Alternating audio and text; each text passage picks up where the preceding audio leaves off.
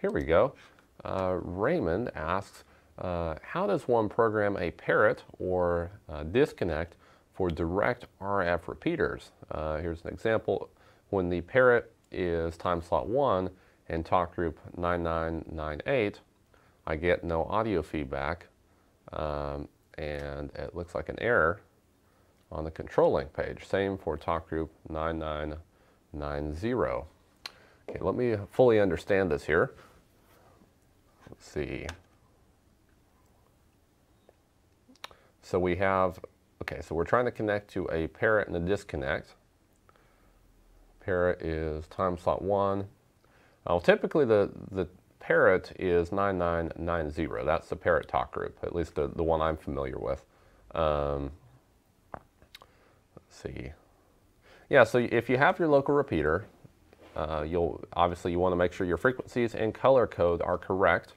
If they are, then when you add your channel with that talk group, select your talk group is talk group 9990. So let me switch over to the computer here. We'll go into a little bit more detail.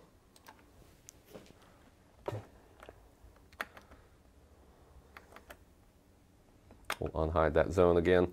So if we go over to our channels, and I think I just did one for the local repeater, so we'll find it. Oops. There it is. Well, first let's take a look at our talk groups. Digital.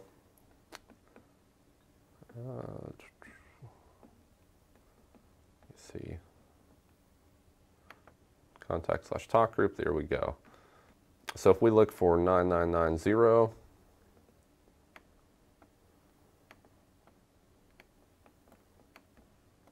oops, that must be the number of them.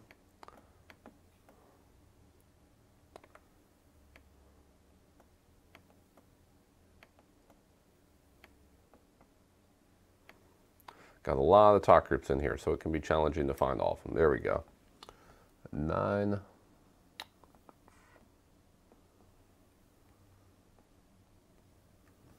Well, maybe. Well, either way, we'll create a new one here real quick. Got too many talk groups to find them. So we'll create a talk group. Let's say we want the Parrot. In this case, that's going to be a private call if you're on the Parrot.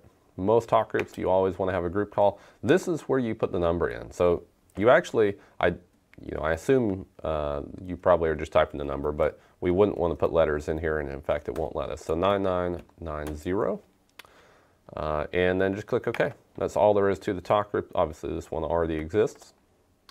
Then go back out to your channel, and when you create your repeater channel, so I have my repeater channel here. Make sure your frequencies are right. Channel type, digital. Set your power, probably turbo if it's a repeater, depending on how close it is. DMR mode, make sure that is set to repeater right down here. If it's set to simplex, which often it is, it will not work.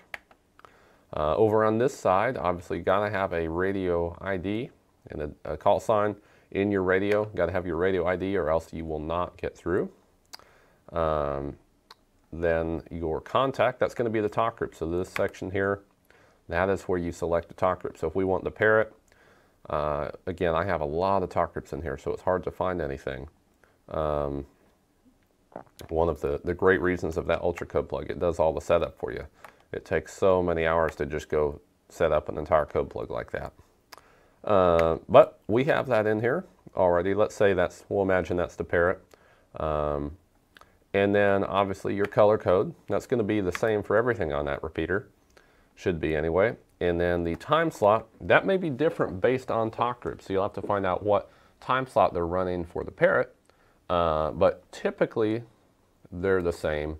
So you'll figure that out. And you may try both of them if there's no information on it.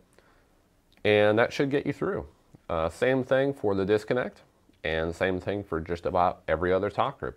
Now for more talk groups, if that's primarily the only repeater you use it with, you can create a new channel for each different talk group, similar to what we have here for the Skybridge. Now if you use it with a lot of repeaters, you may want to just leave one channel for each repeater and then manually select the talk group. It just depends what your primary use is on how you set that up, but hopefully that helps.